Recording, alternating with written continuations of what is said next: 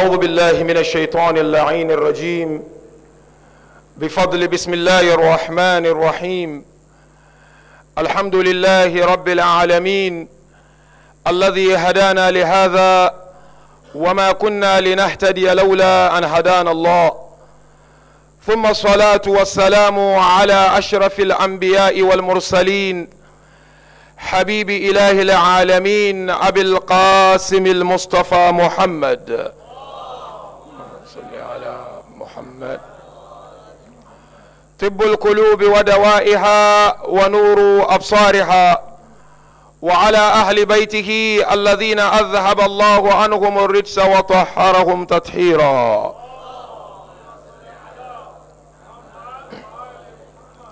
قال الله تبارك وتعالى في كتابه الكريم وهو أصدق القائلين وقوله الحق: بسم الله الرحمن الرحيم وجعلني مباركا أينما كنت آمنا بالله صدق الله العلي العظيم. صلوات. اللهم صل على محمد. For the love of Bibi Zainab, with the loudest of our voices, sallu ala Muhammadin wa ali Muhammad.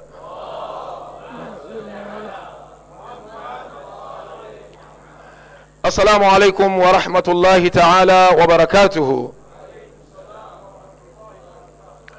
First of all, we thank Allah subhanahu wa ta'ala for gracing us with this moment and this opportunity tonight to celebrate the birth anniversary of Bibi Zainab alayha salam. Allahumma salli ala Muhammad wa ala Muhammad. My felicitation goes to the Imam of our time, and secondly, felicitation goes to our great scholars, our maraji', those who give service and khidmah to this beautiful school of thought of ours. And thirdly, felicitation to each and every one of you, respected brothers and sisters, lovers and followers of Ahlul Bayt, on this auspicious occasion. The verse I've just quoted from glorious Quran is quite a long verse, but I've chosen to quote only a bit part of the verse, which is from Quran 19 verse 31, Surah to Maryam, where Allah Tabaraka wa Ta'ala discusses the personality of Prophet Isa alayhi salam. Now, departing from this verse of Surah to Maryam, our topic of discussion will be Sayyida Zainab alayha salam, an epitome of a blessing or of blessing. And our examination is to look at ways and means of becoming Mubarak in one's life. When Allah Tabaraka wa Ta'ala in this verse is saying وَجَعَلَنِي مُبَارَكًا, meaning He made Isa alayhi salam a blessed personality, a personality who is blessed by Allah subhanahu wa ta'ala. Now we're going to look at what does it mean to be called someone who is blessed, who is a Mubarak. And then we will look at the traces of blessings in the life of Bibi Zainab alayha salam. And then lastly, we'll conclude by looking at what do I do to become a blessed person in my life. So number one, the question is, who is Mubarak? Because every single person wants to become Mubarak. Allah Tabaraka wa Ta'ala, when He discusses the personality of Prophet Isa, after saying Inni Abdullah, a servant of Allah, and then He said وَجَعَلَنِي مُبَارَكًا أَيْنَمَا كُنْتُ, Allah made me Mubarak wherever I am. Now the question is, what does it mean to be Mubarak? Mubarak, as Mufassirin and scholars define, it simply means when a person becomes a nafa' linnas, when you become beneficial to people, you are regarded as someone who is blessed. Some scholars said when we talk of a Mubarak, it's someone who's got what is called Nama or Numu. He progresses in his life. Once there is a progress in your life, be it political life, be it spiritual life, be it social life, you are regarded as someone who is Mubarak. But if there is no progress in a person's life, then a person may not be called Mubarak. And based on this, scholars categorize people into four when it comes to becoming Mubarak. And here, I humbly request your attention. Let us look at these four divisions of people when it comes to the question of being Mubarak or blessed in your life. Because every single person, whether good or bad, want to be blessed in his life. And to be blessed, we said, simply means when you sit around people or people sit around you, they find benefits. Hence you realize very well, in a very beautiful tradition of our beloved first Imam, which is a very known tradition, Imam Amir al-Mu'mineen mentioned, live amongst people in such a way that when you are absent, they yearn and crave your presence. And when you are gone out of this world, they remember, lament, and cry for you. So therefore, to become Mubarak is to be beneficial to people around you. Not when people sit around you or you get to where people are, they all want to run away from you. Now, the first division of people when it comes to the question of being Mubarak, these are people, they are not blessing to themselves, let alone being blessing to others. There are people like that. There is no progress in their life whatsoever. Be it economically, be it financially, be it spiritually, be it educationally or academically. There are people, individually, they are not blessing to themselves. And if you are not blessing to yourself, you cannot expect to be blessing to others. That's number one. The second division of people, they are people who are blessing to themselves, but they are not blessing to others. They benefit themselves, they have the knowledge, they have the wealth, they have the status, but at the end of it all, they are selfish.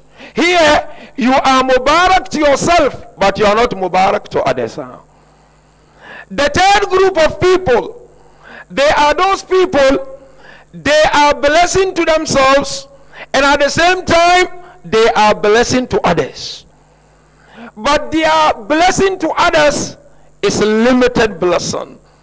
Whereby you find sometimes in our communities, a person will serve humanity up to a certain period of time. And all of a sudden, he get tired, or he get demotivated, or he get discouraged, and stay away. And he doesn't want to do anything with people. Yes, you are Mubarak to yourself and to people, but at a very limited time or period of time. And there are those, they are not just Mubarak to themselves and people in this world. Even after their departure from this world, they are blessing to people. And the likes of them is Sayyida Zainab alayha salam. Allahumma salli ala Muhammad. And no doubt, before we even look at the life of Bibi Zainab alayha salam and the traces of blessings in the life of this great personality, I and you, we also have the opportunity, if you truly want to be blessing to people even after our death, you can be a blessing. You know, what stops I and you sometimes from thinking of becoming blessing to people after our death is lack of ikhlas and sincerity. In most cases, we do things for people to praise us. In most cases, when we are not praised, we feel very bad. In most cases, when we are not recognized, we feel very bad. Your scholars come forward and said, each and every individual has two major forms of existence. Your physical one, and you have what they call extended one or recognized one. The physical one is the 50 years given to you by Allah subhanahu wa ta'ala. You're going to live here 50 years. Or for argument's sake, 80 years. For argument's sake, 100 years. This is important. But the extended life is more important than this one.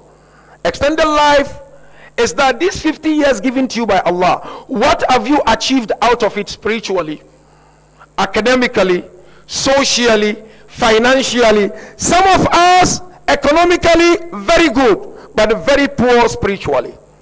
Some of us socially good status, spiritually zero. And I and you know very well, today all over our communities in the world, the major issue and challenge that we face is spirituality and Islamic education. And that is where I and you need to go and strive. Because if you go to spirituality and Islamic education, it will extend your life to Barzah, and after your departure from this world, people will continue to benefit from your blessings. And as ulama mentioned, you know, when sun shines every morning, it shines on everything, buildings, people. But this sun which shines sometimes can be a blessing to some, and it can be something else to others. Some are able to use sun as a source or a means of energy. Some know the same thing applies to Ahlul Bayt alayhim salam. Ahlul Bayt, they are blessing for us, not only in this dunya. Even after their departure from this dunya, they are blessing. But it takes a person to realize the blessings of Ahlul Bayt alayhim salam in their life of this dunya and after the departure of Ahlul Bayt alayhim salam. Now let us look at the traces of the blessings from the life of Bibi Zainab alayhi salam. Bibi Zainab, she was blessed when she was alive, and a blessing will continue.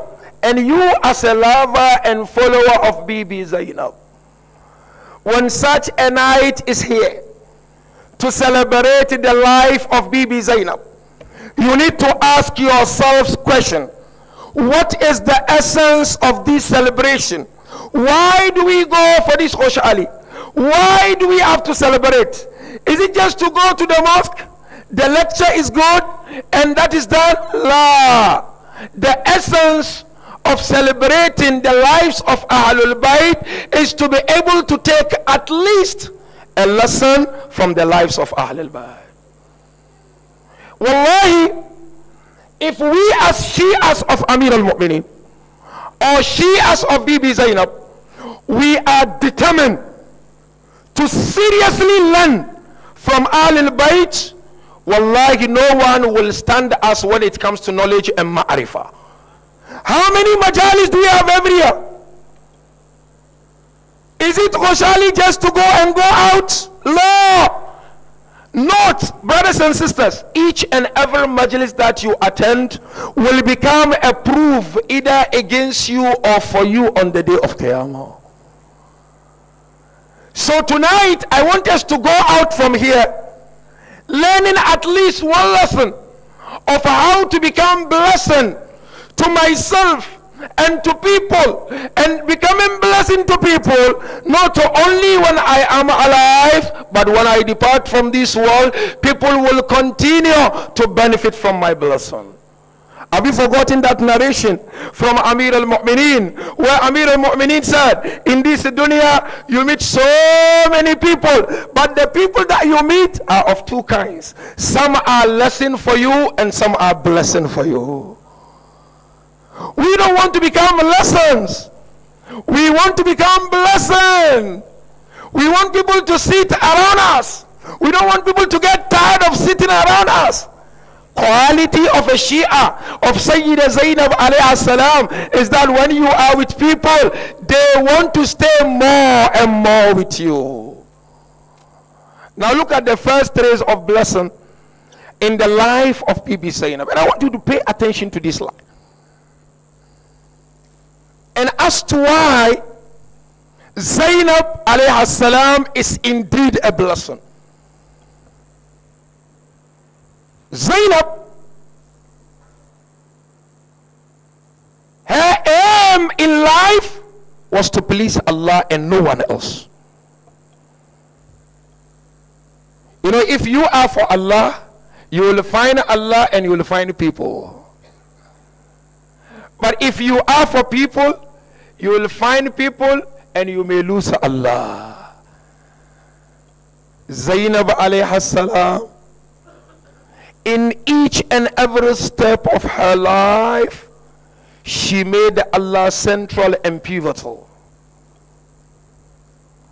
Even at difficult moments, Allah was criteria for Zainab. His pleasure was everything for her. Hence, she is a blessing to all of us. Where do we get this from? I'm sure those of you have read about the life of Bibi Zainab. Our scholars, this is not a name given to her by Rasulullah or Imam Amir or Bibi Fatima. Scholars call Zainab Akilatu Talibin.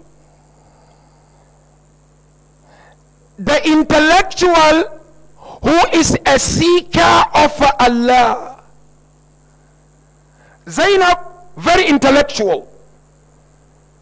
And she wasn't just an intellectual, she's a seeker of Allah. Today, unfortunately, when you have some intellectuals in our communities, they tend to think even Allah's message is backward.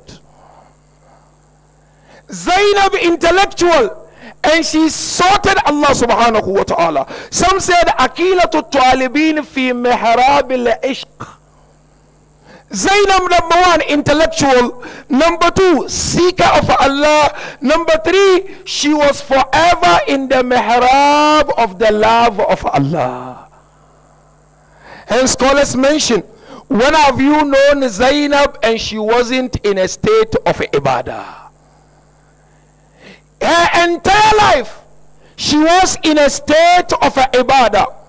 And because of that, today I and you can be proud of mentioning Zainab. Number one trace of a blessing was when Bibi Fatima left this world. Bibi Fatima was a source of comfort to the house of Amir al-Mu'mineen.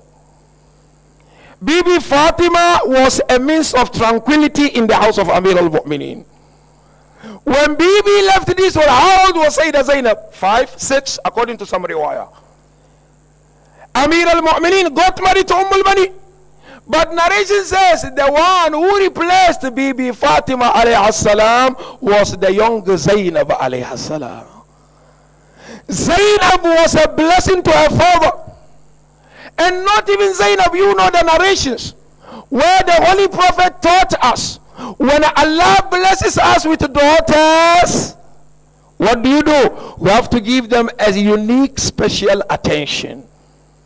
Because a daughter comes with a rizq from Allah. If this is ordinary daughter, what of Sayyidah Zainab alayhi salam? You remember that narration which says, a daughter is a rahmah and a son is ni'mah. And the narration went on to say, when Allah blesses a person, common narration, with 3 daughters, and you bring them up according to Islam, Jannah. One narration says, La, if you are blessed with one and you look after her, is Jannah. But my point is here, every daughter is a blessing in her house. So therefore, Sayyidah Zainab alayhi salam, she filled in the place of Bibi Fatima alayhi salam. Number 2 trace. I just want, please follow these traces. There is a point I want to deduce at the end.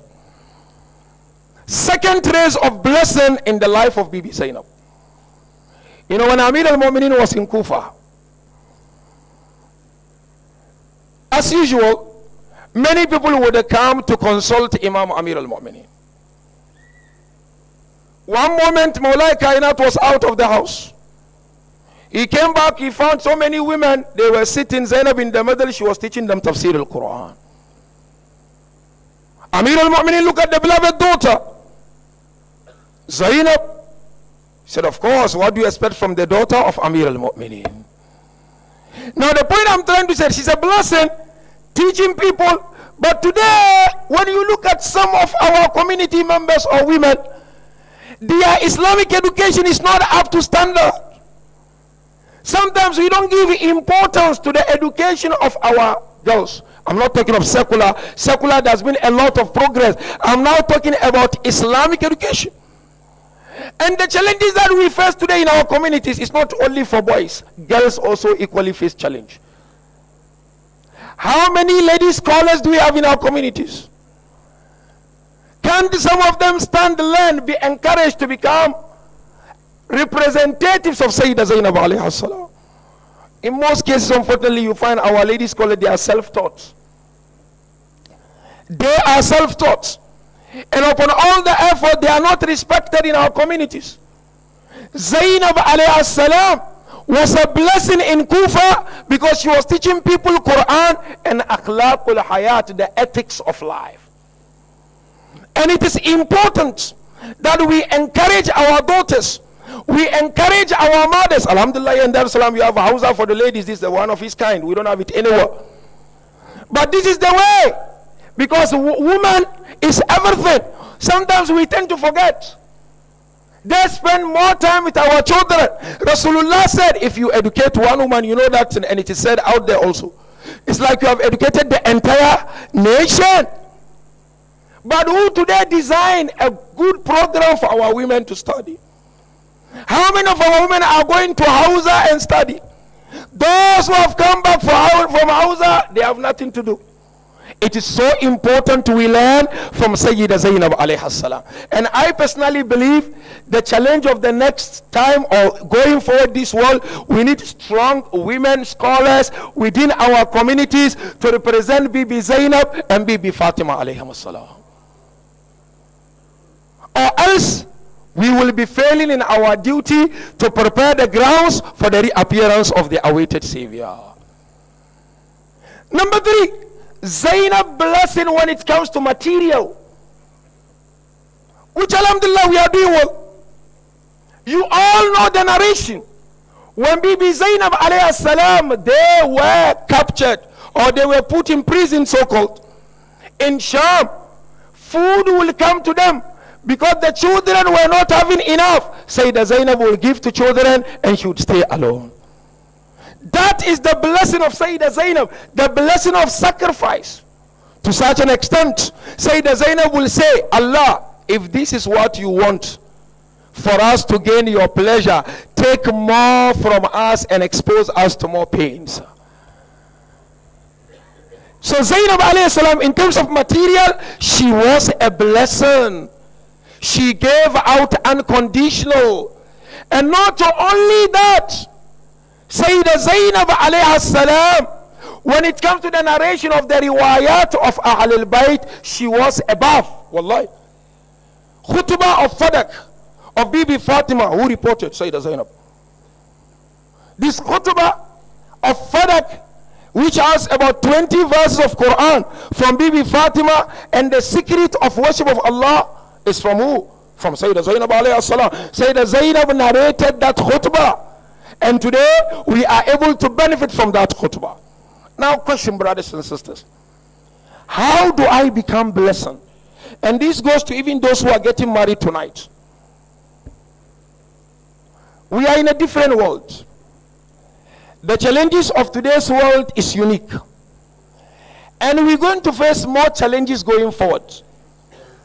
But what is important is to position ourselves strategically. Sometimes we tend to pay attention to secondary things at the expense of primary things. How do I become blessed to my wife? How do I become blessing to my husband? How do I become blessing to the entire Tanzania? Wallah. How do I become blessing to my community? This is very, very important. Easier said than done. We need to get out of polemics to the field of practice. Number 1, as a Shia, wherever you are, at any cost, keep good akhlaq. Wherever you are, Keep good akhlaq. Mura'atul akhlaq. It's simple. It's not a big deal, but it's difficult to achieve.